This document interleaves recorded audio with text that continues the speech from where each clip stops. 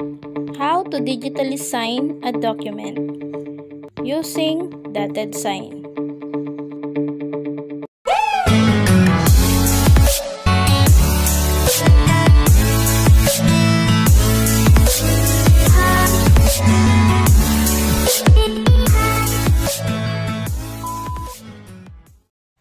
First, you need to install dotted sign on your cell phones.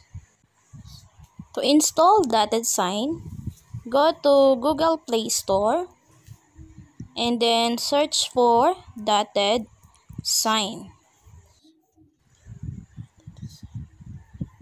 And then download dotted sign, e-sign, and fill documents with this icon. So install it on your cell phones. Once it is installed, just open it, click allow, and then it will open. You need to sign up since you just downloaded dotted sign. So click sign me up, and then you can choose between the two, sign up with Facebook or sign up with Google. For me, I will use the second one, sign up with Google. So you have to choose an account for your dotted sign. You need to sign up an existing Google account. Once you have already signed up, it will ask you to confirm your email address and resend email verification through your Gmail. So you have to go to the email address you provided. Go to Gmail and verify your Kaydan ID to start using dotted line. So click the message, click on verify my Kaydan ID. Once you have verified your account, ganito yung home, ganito yung lalabas, default appearance ng home. So to start, i-click mo lang yung plus sign and then sign yourself. Makakakita ka ng tatlong options, scan, photo, browse. Piliin natin si browse. And then, ida-direct ka niya sa mga files mo sa cellphone.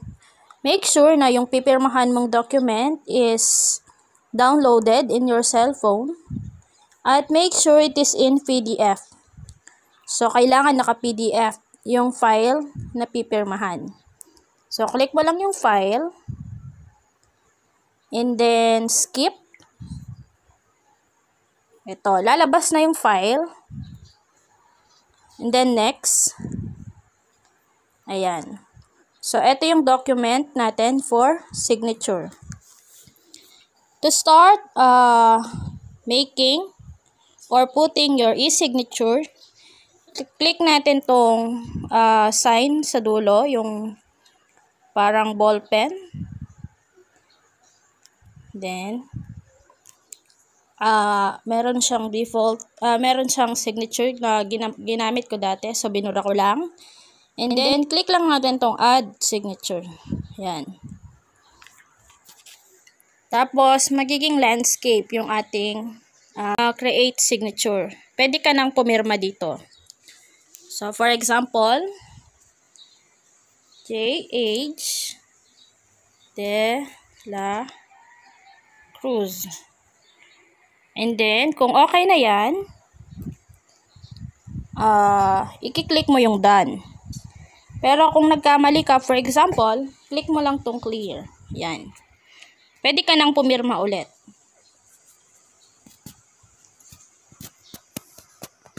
For example, ito yung pirma. Kung okay na siya, i-click mo lang yung done. Saving. So, magiging portrait ulit. Then, kung tapos ka na, i-click mo lang yung signature. Ayan.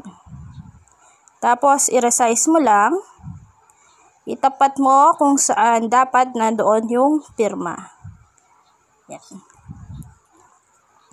Now, you're done putting signatures sa iyong PDF file. So, ganun lang kadali maglagay ng signature using dotted line.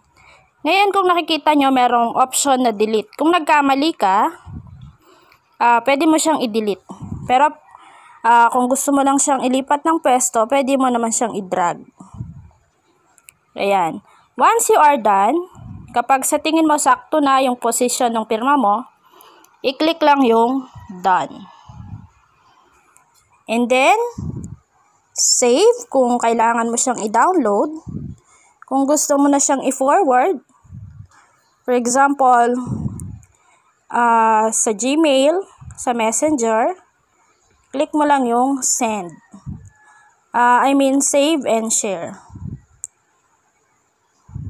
So, ayan, click mo yung 3 lines. And then more.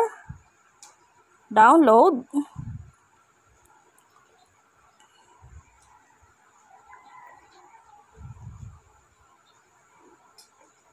Download complete. Tapos, merong lalabas ng mga options. Share with, save to drive, pwede siyang sa Facebook, through message, pwede rin, email, ayan. So, maraming options. At pwede siya sa Messenger. So, using dotted line, pwede tayong pumirma. We can attach e-signature and then we can also send it right away. So, that's how we do it. Thank you for watching this video. I hope you learned something.